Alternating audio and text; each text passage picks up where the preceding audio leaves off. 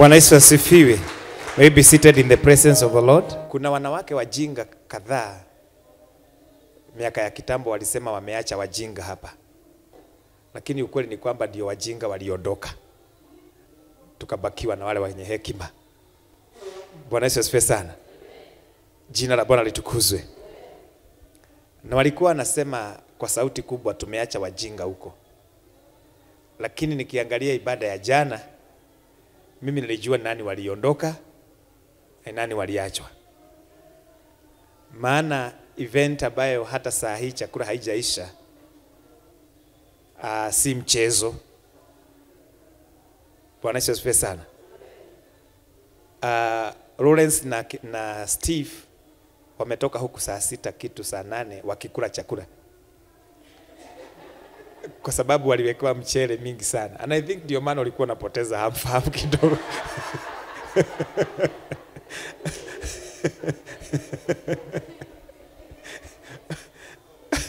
Kwa hivyo Bwana amekuwa mwema. Kwa sababu ulipoiba Bwana ni mwema, ile mchele ikasiagwa haraka, ikaisha kwa tumbo ukafika kwa church. Nashukuru Mungu. That was a writer note. Mumetushikilia vya kutosha. Haki nimefurahia. Bwana Yesu asifiwe sana. Yule Mungu anabariki watu wake, awabariki. Na kwa sababu nimejenga, na tulikuwa kufungua nyumba, mimi naomba Mungu isichukue muda mrefu, iwe mfululizo tuwe tunafungua nyumba ya huyu mshirika na huyu mwingine, kwa sababu mimi naamini kwamba inawezekana. Jina la Bwana litukuzwe. Nimetoka katika familia ya watu ambao hawajengi, na nimesema tena hapa mara kwa mara ya kwamba my father alianza kujenga nyumba ya mawe in 1988. Nilikuwa nursery, nilikuwa naelewa kila kitu. My father alikufa in 2005 ikiwa kwa foundation. Nyote mnajua mamangu amepass akiwa hapa kanisani 2015 ikiwa lento. Tumeng'ang'ana kujenga, hiyo nyumba imemalizika. Wote wawili hakuna ambaye aliishi katika hiyo nyumba. Na ni wao wenyewe walianza. Kwa hivyo kuna mahali hiyo nyumba tulipokuwa tunafungua jana ilifika mahali ikakwama kabisa. Na ile karoho ikaniambia kwamba kama babako hautawahi jenga. Na nilikuja hapa kanisani to break that cycle. Bwana Yesu asifiwe sana. Kwa wengine mnaweza kosa kuelewa kwa nini narudianga hiyo jambo. Lakini kwangu mimi kujenga na kumaliza nyumba hata kama haina stima na haina sola, kwangu ni ushuhuda. Jina la Bwana litukuzwe. Na inaamini kwamba the way that cycle was broken, even your cycles has been broken. Jina la Bwana litukuzwe. Chochote ambacho kimekuwa kikijirudia lazima kifike mwisho katika maisha yenu. Bwana Yesu asifiwe sana. Najua ya kwamba Mungu ametupeleka pande hiyo. Niliambiwa na Mama Dongo sio Roirie tena, niko Garusa. Kwa hivyo mjue mimi ni mwenyeji wa Garusa. As from tomorrow. Tunahama kesho by the way. Kwa hivyo mkuja mtusaidie kupanga vitu. Wale ambao hawajaajiriwa, wamejiajiri. Kesho tumewaalika kwa nyumba yetu mapema. Steve atakuja na lori kubwa na ujue pesa za kulipa ziko mikononi mwako. Mtacoordinate na Vincent. Of late tulitafutia Vincent kazi. Na kwa hivyo watu wakitoa ushuhuda nilikuwa natarajia Vincent atakuja kutoa ushuhuda. Lakini kiburi ya Vincent haiwezi kumruhusu kutoa ushuhuda. Kuja Vincent utoe ushuhuda. Ulipata kazi. Unajua nilimwambia sisi assembly hatukuangi na uoga. Ukikatalia kwa kiti tunakulazimisha kutoa ushuhuda, sababu wale ambao Bwana ametendea lazima you must be a vessel to encourage others ambao wanatafuta kazi. Okay, praise God. Kwa jina naitwa Vincent. As overseer amesema nilipata job kwa bookshop. Of late we have been very busy. Nimekuwa nikiingia kwa nyumba almost saa 4. Ijakuwa rahisi. But I thank God nimepata kazi through Wambo alikuwa ananitafuta but hakunipata, akapitia dad dada akampea namba connect. And that day nilikuwa kwa nyumba, I was thinking, ile unakange unafikiria maisha yako. Hivyo nilikuwa nafikiria. Basi akanipigia. I thank God. Nikaambiwa naandike CV na application letters. I did it on myself. Nilitafuta lapid kwa saidiana na Jose. I did it. The following day nikapeleka kesho yake on Saturday. Na akaniambia niingie kazi saa hiyo. And I thank God for that. Thank you. Amen. Tupigie Bwana Yesu makofi sana. Sababu ametenda. Nashukuru kwa sababu ya wale ambao tuko nao. Many of the times ambao tunapatanga kazi, tunaogopa kuconnect watu wa church. Unajua kwa nini? Kwa sababu watu ambao wako kwa church ndio wanatudharau sana na tukiwa connect mahali. Kwa hivyo tumia hiyo nafasi mzuri. Praise be to God. Bwana Yesu asifiwe sana. Usimisuse wokovu na connection ya mtu ambaye atatumika kukutumia. Watu wa church wengi ukiwa connect mahali wanapelekanga wokovu. Praise be to God. Ni vizuri ukiconnectiwa mahali umake sure kwamba heshima imedumu wapi? Pale. Jina la Bwana litukuzwe. Ya kwamba Bwana atazidi kutubariki na kututendea mema. Nafurahia wakati nawaona. Biblia inasema ya kwamba katika Psalms 23 verse number 4. Yeah. Though I walk through the valley, this is our theme this year. Na nimwambia kwamba our sermon this year is derived from the Psalms chapter number 23. Praise be to God. Kwa hivyo verse number 4, na wale ambao wametutembelea, naona kuna brother mgeni pale and my mom. Karibuni sana once again. May the Lord bless you so much. Thank you for choosing Assemblies of Christ Ministries. Kwamba tutaabudu pamoja na nyinyi siku ya leo. The Bible says, yeah, though I walk through the valley of the shadow of death, I'll fear no evil, for thou art with me. Thy Lord and thy staff, they comfort me. Hapa mimi naona Daudi, mtu ambaye nataka kuongea at them confidence in God. Bwana Yesu asifiwe sana.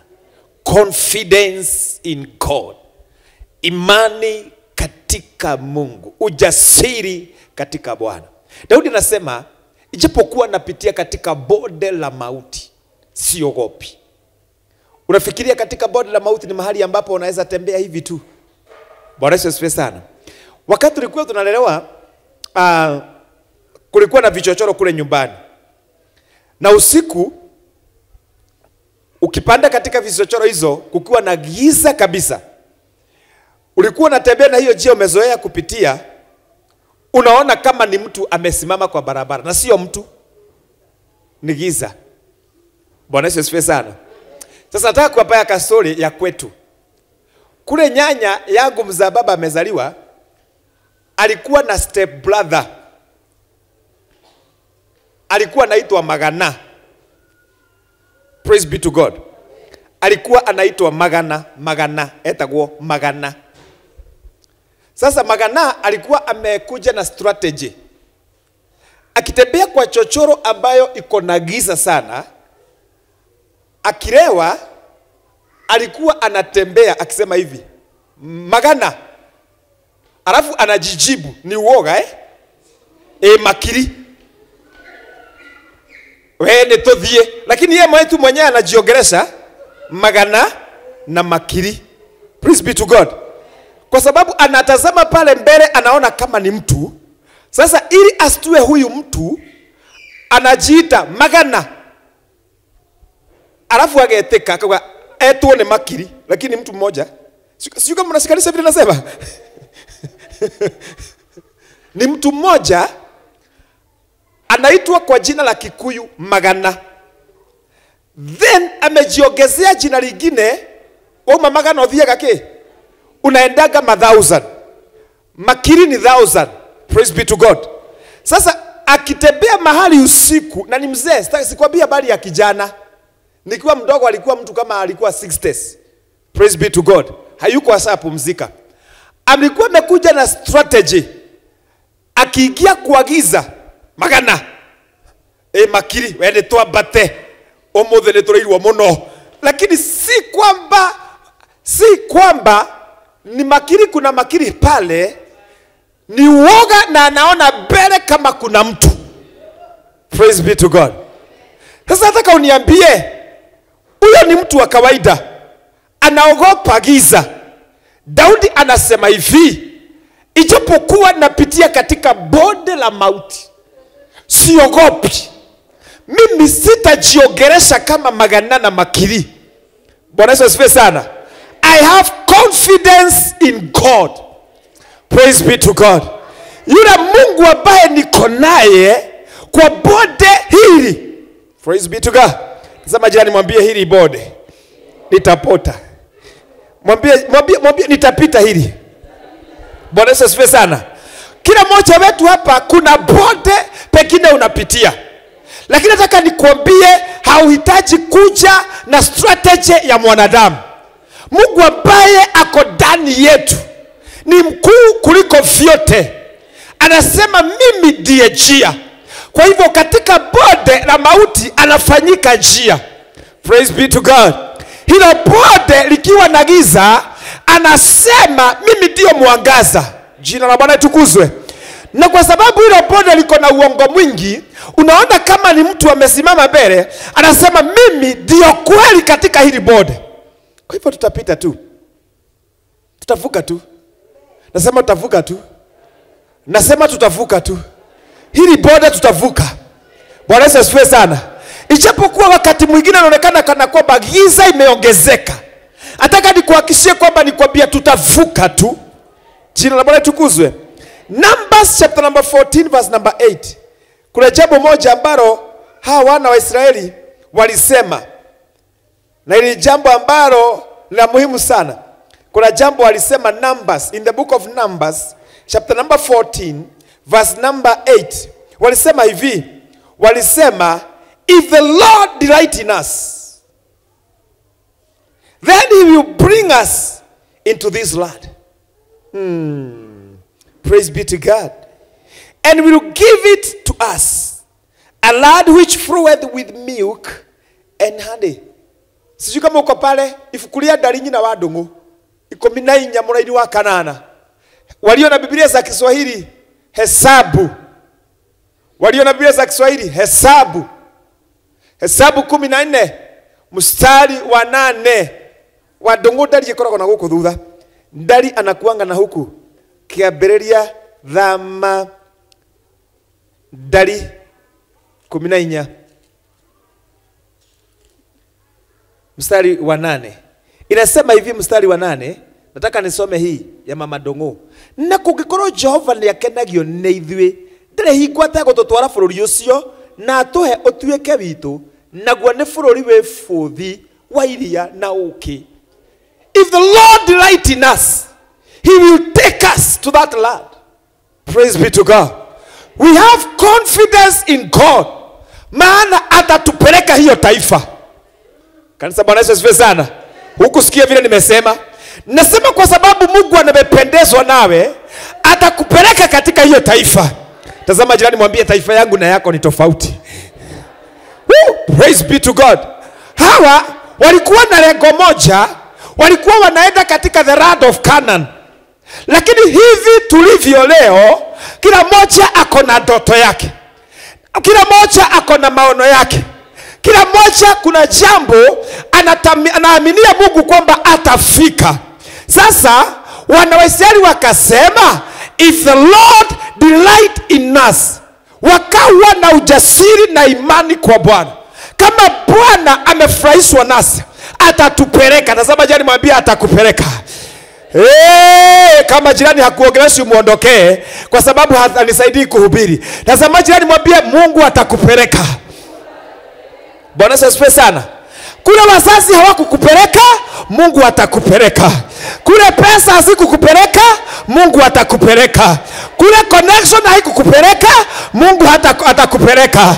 Kule masomo haikukupeleka, nasema Mungu atakupeleka. Unajua Mungu ni zaidi ya masomo. Unajua Mungu ni zaidi ya connection. Unajua Mungu ni zaidi ya pesa. Unajua Mungu ni yote kwa vyote. Wanaisraeli wanasema ya kwamba Numbers 14, tusome tena. If the Lord delight in us, then he will bring us into this land. Mungu atatuleta katika hii. Unajua wanasema hivi kwa nini? Wamepatana Wamaleki wanawazuia kwa njia. Praise be to God. Si safari haikuwa rahisi. Haikuwa rahisi. Kulikuwa na watu wanawazuia. Kulikuwa na, tulisoma asubuhi hapa Bible study, hapana si Bible study, tumeambiwa habari ya Balaam akiwalaani, ameajiriwa awalaani wa Israeli. Kulikuwa na watu wanawalaani wa Israeli jiani, kulikuwa na watu wanawazuia safarini, lakini wanasema ni kweli tumezuiliwa, lakini atatupeleka. Ni kweli tumelaaniwa vya kutosha, lakini atatupeleka. Ni kweli tumesegenywa vya kutosha, lakini atatupeleka. Ni kweli watu wamechochea na wameharibu majina yetu vya kutosha, lakini wanasema atatupeleka. Saidia abia jirani, Mungu atakupeleka. Praise be to God. Nasema Mungu wewe atakupeleka. Unajua kwa nini? Amefurahishwa nasi. Huyu Mungu amefurahishwa nasi. Jina la Bwana litukuzwe. Huyu Mungu ako upande wetu. Huyu Mungu atatupeleka. Jina la Bwana litukuzwe. Kwa sababu Bwana ako pamoja nasi. Sitaki moyo wako uiname. Nataka katika hiyo hali uinuke. Katika moyoni mwako uache kuinama. Praise be to God. Uanze kukiri kama wana wa Israeli, if he delight in us, then he will bring us into this land. Listen, not only bringing us into this land. Number 2, the Bible says, he and give it us. Na atatupea hii taifa. Si kutupeleka tu, atanipea hii taifa. Number 1, atakupeleka. Number 2, kile ambacho umekuwa kitamani, Biblia inasema ya kwamba atakupea. Hatuongei juu ya anko yetu. Tunaongea juu ya Mungu, who is not a respecter of persons. Gaidate agera adumaode onanda na mundu wagukuthino athuturagia ngoro gatwiria wega kamenya uru wayo na wega wayo. Praise be to God. This God is not a respecter of person. Hana ubaguzi. Unajua kama ni watu wengine, jamani, kama ni watu walikuwa wamepewa nafasi watuchagulie mahali ambapo tunastahili kuwa na uwanja wa church, wangetupeleka Rodua, mwisho kule kuna jua. Praise be to God. Rogai hatukuwa na space. Hata nyinyi mnajua hivyo. Rogai hatukuwa na space. Lakini this God is not a respecter of persons. Akatukatia, akaangusha laini mahali ambapo ni pazuri. Akapima kutoka hapa mpaka barabarani. Jina la Bwana litukuzwe. Akapima kutoka barabarani, akasema ya kwamba ni kama hata kilomita haijafika, nitawasettle there. Kwa sababu gani? Mungu akikupeleka lazima akupee kile ambacho unatamani. Kuna mtu hapa kuna kitu unatamani. Imagine Mungu atakupeleka, safari inaweza kuwa ndefu, lakini Mungu atakupeleka na Mungu atakupea hicho ambacho umekuwa ukitamani. Praise be to God. Haukunielewa? Najua kila mmoja hapa ako na kitu anatamani mbele za Bwana. Nimesema ya kwamba number 1, Mungu atakupeleka. Unajua safarini kulikuwa na nyoka? Ndio maana anawapeleka. Unajua safarini kulikuwa na scorpions? Ndio maana anawapeleka. Unajua safarini kulikuwa kuna kosa mikate? Ndio maana alikuwa anawapeleka. Unajua Biblia inasema kwamba hata nguo zao hazikuisha na viatu zao hazikuharibika. Maana ukipelekwa na Mungu, asubuhi tuliambiwa ukitembea na Mungu lazima uwe na hekima. Sasa ukipelekwa na Mungu, lazima kile ambacho kimeondoka akifanyie upya. Maana wale watu walikula nyama, maana Mungu alikuwa anawapeleka. Unajua kuna wakati walifika wakiwa na Musa, maji yakawa chungu sana. Mungu akamwambia Musa, kata mti, tupukiza kwenye maji, yawe tamu.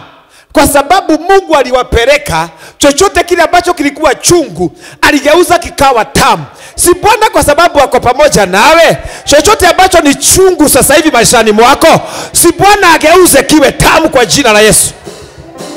Praise be to God. Biashara zimekuwa chungu, si Bwana ageuze biashara yako iwe tamu. Kuigiza watoto shule kumekuwa ni uchungu, si Bwana ageuze saa hii. Hatuongei habari ya kesho, saa hii. Tazama jani mwambie saa hii. Praise be to God. Bwana ageuze hiyo uchungu iwe utamu, hiyo machungu yawe matamu. Najua Bwana akigeuza, anakiondoa, akileta utamu anaondoanga mpaka aibu. Alienda katika harusi pale ya Kana ya Galili, na mamake akajaribu kumsukumia Mary, akiwa na title za mama, mimi ndio mzaa Kristo. Akamkemea, akamwambia, mimi mama, mwanamke, mimi na wewe tuko na nini na wewe? Praise be to God. Akamwambia, nimealikwa katika harusi. In other words, alikuwa anamwambia kwamba I am in charge. Wacha kunisukuma, wacha lisaa langu lifike. Praise be to God. Mary akarudi akawaambia, atakavyowaambia tendeni hilo. Praise be to God. Sijui vile Mary alielewa hiyo maneno. Alijua hata kama amekemewa na Bwana, kuna kitu bado tu atasema. Akawaambia kwamba atakalo waagiza mfanye, tendeni hilo. Kwa sababu wakati mwingine adui, aibu ikikuondokea, lazima jambo akuagize ufanye. Tumeambiwa na Steve, amenenewa usiku, anaambiwa gari inaimbiwa. Yeye mwenyewe ametulia, ka usingizi ni katamu. Lakini kuna mtu anabeba jack saa hiyo, na Mungu amemnenea tayari. Na akikwambia gari inaibiwa, hakwambii uombe. Unajua, imagine kuna mambo ambayo Mungu hataki uombe. Alikuwa anataka uamke, utoke, uende kwa gari, ufukuze mwizi. Jina la Bwana litukuzwe. Yesu anawaambia wale ambao walikuwa katika harusi, atakalo waagiza mfanye, tendeni hilo. Tazama jani mwambie, tendeni hilo. Praise be to God. Ili aibu iondoke. Wakati mwingine kuna stage inafika hauhitaji kuomba. Unahitaji kutii, utende kama vile mapenzi ya Bwana ilivyo. Praise be to God. Sio mambo yote ya kuomba. Juzi niliweka kakitu kwa status, nilikaona kwa Facebook, nikaona jamaa ako katikati ya mito miwili, mto huu na amesimama hapa na nyuma kuna mto. Na huyu jamaa ni mtu wa kutega samaki. Ako na ile doano. Hii mto haina samaki hata moja. Hii imejaa. Ameweka doano chini na haina samaki hata moja. Anasema mimi namngojea Bwana kwa saburi. Ndeweterera tetere Jehova okirireirie. Praise be to God. Mambo zingine sio za kungojea, mambo zingine ni za kubadilika. Uende katika mto huu mwingine. Praise be to God. That is the confidence in God. Mambo zingine sio za kungojea, ni za kuhama hii mto ugeuke kwa hii ingine. Ni za kuacha hii biashara unang'ang'ana nayo ambayo haileti kitu, unaingia kwa hii hata kama inaonekana sio mzuri. Hawezi ukangojea Mungu kwa nyumba. Confidence in God inasema utoke. La Sunday sio kama na Sunday Charity alituambia kwamba faith is stepping out of the boat and stepping on the water. And when you're about to sink, you continue walking as Christ has commanded you. Praise be to God. That is faith. Wakati watu wengine tuko na confidence in God, hauhitaji kungojea ugage Ngai no agoka. Wakati mwingine Mungu alikuja kitambo, kayokire tene. Pengine hata Mungu alikupatia yule mtu ambaye unataka akupeleke mahali ambapo unataka kuenda, lakini kiburi yako hauongeagi na watu. Wakati mwingine hauhitaji kungojea, unahitaji kubadilisha tabia. Wakristo wengi wamebaki sana kwa kungojea. Unahitaji kubadilisha tabia zako. Kama hauongeagi na watu vizuri, uongee na watu vizuri. Kama huwasalimiani, unawasalimia. Kama wewe sio mkarimu, uanze kuwa mkarimu. Baraka zingine zikifunguka, Abraham atakwambia ilibidi apike na achije. Hello. Kuna baraka zinakuja na hazihitaji maombi. uliza Abraham atakwambia zinahitaji upike, watu wakule, washibe, utaanza uondoke. Kanisa, Bwana Yesu asifiwe sana. Kuna baraka zingine, ufufuo mwingine haukujagi kwa maombi. Unahitaji utengeneze mafurana, upewe wajane, watakati utakapokuwa chini, wajane watalia. Wajane watasema huyu mama alitusaidia. Huyu mama amekuwa baraka kwetu. Huyu mtu amekuwa wa maana kwetu. Unafufuka mara moja. Wakati mwingine unahitaji just connect yourself with, na ndio maana nimekuwa nimekisema ya kwamba ana keep on repeating. Wacha ni kuomba Mungu afungulie milango. Kuna wimbo hii ya jamaa wa Tanzania anasema kwamba Mungu nifungulie milango. Hey, Mungu nifungulie milango iliyofungika. Mungu nifungulie milango. Hamwezi mkaiba kwa sababu ya kiburi. Hey, Mungu nifungulie milango iliyofungika. Mungu nifungulie milango. Mungu nifungulie milango iliyofungika. Sometimes stand to your neighbor mwambie, mimi pengine ndio mlango ambao naomba Mungu akufungulie. Praise be to God. Unaona huyo jirani yako? Pengine huyo ndio mlango ambao umekuwa ukiomba Mungu akufungulie. Pengine ndiye amebeba kazi ya ile ambao umekuwa ukiomba Mungu. Pengine ndiye amebeba connection ya ile mahali ambapo umekuwa ukitaka kuenda. Pengine huyo mtu ndiye ambaye atasimama aseme kwa ajili yako uheshimike mahali. That is why I value everybody in this church. And I'll keep reminding everybody is important. Ukiona Mungu ameigiza mtu mlango ule, jua kwamba kuna kitu amekujia na kuna kitu ameleta. Huyu kijana ameingia juzi, anatuchezea drum set. Praise be to God. Kuna kitu amekujia na kuna kitu ameleta. Na kile ameleta tunaiona wazi. Ama hamjaiona? Tunaona wazi. Kile amekujia ni Mungu tu anajua. Na ile impartation amekujia hapa lazima apokee. Maana amekuja hajazuia milango, hajazuia mkono, amekuja ameanza kufanya kazi yake. Maana anajielewa. Confidence in Mungu, in God, ni kufanya kile ambacho unazidi kutembea katika giza. Haijalishi nani anasema, haijalishi nani anakupinga, haijalishi nani anakosa kukuelewa. And you people ambao mnakujaga kwa church mnasema sijui watu watanielewaje, mtaacha ujinga. There is nobody is here to understand you. You are here to serve God. We will never understand you. Praise be to God. Tutakuunderstand tukikuweka kwa jeneza tukuzike tuseme huyo sasa amekufa. But as long as you are among the living, hatutakuelewa. So if you are waiting to serve God, wakati utakuelewa, hatutawahi kukuelewa. Can you stand in the gap? Can you serve the Lord? Can you do what you are supposed to do? Praise be to God.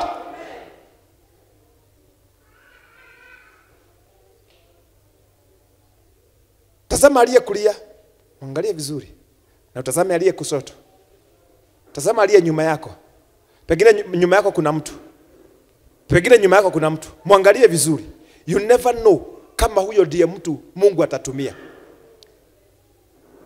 When you shall know that, you shall respect the power in numbers.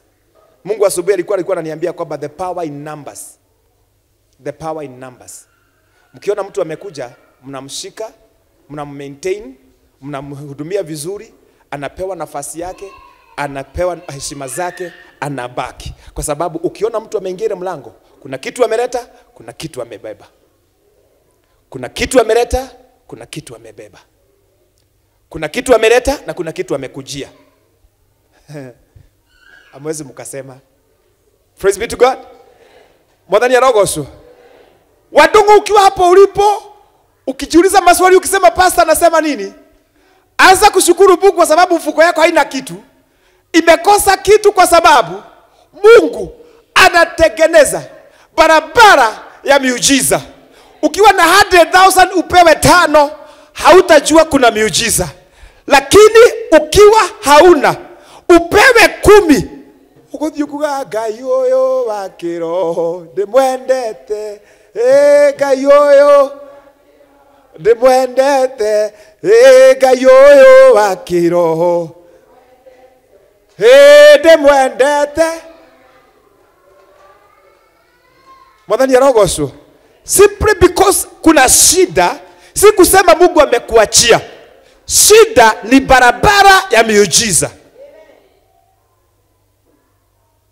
Jera ni nafasi ya promotion. Ulisa Joseph atakwambia ni katika jera alitolewa akafanywa prime minister. Moto ni mahali ambapo Mungu anatumia ya kujitukuza. Ulisa Shadraka, Meshaki na Abednego waliwekwa kwenye moto, Mungu akajitukuza. Kwenye tundu la simba Mungu alijitukuza. Praise be to God. Peter gerezani Mungu alijitukuza. Paulo na Sila gerezani Mungu alijitukuza. Wakati unaona unashuhudia tatizo fulani, wakati unashuhudia kwamba kuna mlango fulani umefungana, hakuna mlango umefungana, kuna mlango fulani Mungu anafungua. Kuna miracle fulani Mungu anakuja kufanya. Kwa hivyo Daudi anasema hata wanizunguke 10,000 siwezi ogopa. Simama kwa miguu yako. Confidence in God. Hata kama wafunguke, wanizunguke 10,000, hata kama watanizunguka 10,000, mkono wangu wa kulia, mwadhani ya rogoso, mkono wangu wa kulia wataanguka 10,000, mkono wangu wa kushoto wataanguka. Amurikino ndakorani kwa kinyeme yakeo iyo yagukiro kagamba Ngai. Praise be to God. Ndakwirire ko niraririkana ndakwirire. Praise be to God. Nilikwambia kitabu hiyo miaka inakuja ndio rokero kagamba ukaiga Ngai. Praise be to God. Madhani ya roho sio jina la Bwana tukuzwe. Hiyo miaka inapata kila moja, hata nyinyi nawapata tu. Wakati utaamka useme Ngai, kwa sababu ihedere haha hekahedeka koroke agethioraga gakarata kohetwo ni ngoma, ugithi gukira uguo, ugithi gukohora uguo gakarega gukohoka, gakamba gagakwa ndoo, uruge kanduka gacoka ne moyo. Mungu ni mwaminifu. Praise be to God. Jina la Bwana tukuzwe. But I thank God. Ukiona tatizo, sitaki muondoke katika sermon. Ukiona tatizo lolote, usikibirie kuteta. Usikibirie kuteta. Usikibirie kukashirika. Usikibirie kusema afadhali Misri. Barabara ya miujiza haikuagi smooth. Haikuagi kama Thika Highway. Inakuanga gerezani. Uliza Joseph atakwambia. Unapitianga kwenye moto. Uliza Shadraka, Meshaki na Abednego watakwambia. Unapitianga gerezani tena. Uliza Peter, Paul and Silas watakuelezea. Kwamba hiyo barabara wakati mwingine inakuanga na matatizo, lakini hiyo barabara inaletanga furaha. Uliza Mordekai atakwambia wakati mwingine kukaa katika marango sio aibu. Ni katika mahali unatengenezwa upelekwe katika palace. Praise be to God. Baba, katika jina safi takatifu la Mwana wa Mungu isiye milele, kama wana wa Israeli walipokiri ya kwamba utawapeleka katika Canaan na utawapea hiyo taifa na utawapatia maziwa na asali, tunakiri kama kanisa la Assemblies of Christ Ministries, huyu mama, huyu kijana, huyu mzee na watoto wetu, wake zetu na waume zetu, ndugu zetu na dada zetu, kwamba utatupeleka, utatupea taifa na litakuwa na maziwa na asali. Na kwa sababu kuna wengi sana wanatuzuia, kuna Amaleki wa kutuzuia, kuna Wafilisti wa kufunga mahali ambapo na kuvuna chakula zetu na kukamata malango. Bwana wa mabwana, kuna wengine wa kuwakisha moto, kuna wengine wa kulea simba zituangamize, kuna wengine wa kujenga gereza watufungie. Wana hao ndio kundi la watu 10,000. Nasema ya kwamba hatuogopi tukiwa nawe. Hatuogopi tukiwa nawe.